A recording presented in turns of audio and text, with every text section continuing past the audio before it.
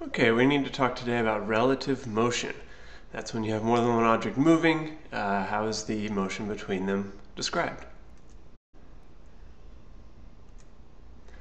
So what if they're going the same direction? So let's say you have two cars on the road. You're in a car going 70 miles an hour and you're going down the freeway. You pass a car that's going 60 miles an hour, so just a little bit slower than you are. What direction does it look like the car is moving, and how fast does it appear to be moving? That's the relative motion of the two objects. Well, if you look at the car as you're passing it, it looks like it's slowly going backwards. How slow? 10 miles an hour. So you'd say it's going 10 miles an hour backwards, whatever direction that is, perhaps east, perhaps west, depends on what direction you're moving. That's the relative motion of the two objects. It always describes the motion relative to one of the objects. We're always going to describe the motion relative to the object that you are in. Let's try another one.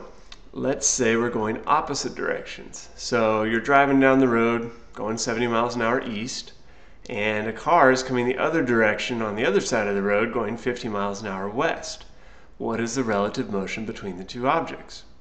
Well, seeing that you are stationary, what does it look like the other car is doing? The other car, of course, looks like it's going really fast. How fast? Well, we're going to add those two together. So we get a total of 120 miles an hour, and it appears like it's still going west. So the relative motion of the other car, we would describe this saying, how fast was the other car going relative to you? It would be 120 miles per hour west.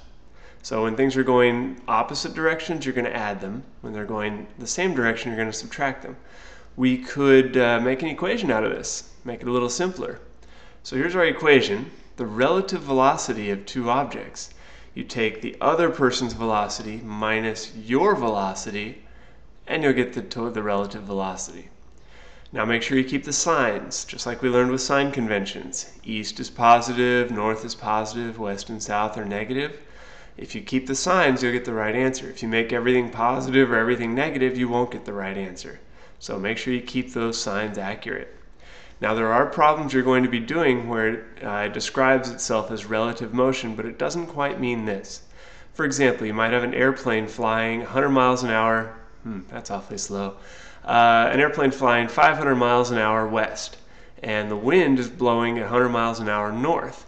What's the velocity of the airplane relative to the ground? That's not this kind of problem. All that's asking you to do is add up those two vectors. Add up the vector of the airplane's velocity with the vector of the wind's velocity and get the total velocity of the airplane since the ground is stationary. In that case, you just use the Pythagorean theorem as we've seen before. Another type problem has a boat traveling across a river. 10 meters per second across the river. The river's flowing 2 meters per second downstream. What's the velocity of the boat relative to the shore? Again, you're just going to add those two vectors because the shore is stationary. You'll just add those two vectors, use the Pythagorean theorem, and you'll get your answer. It's not asking you to do this addition or subtraction here. That's more of a vector problem. You'll have some of those on your homework, so give those a try, and I'll see you next time.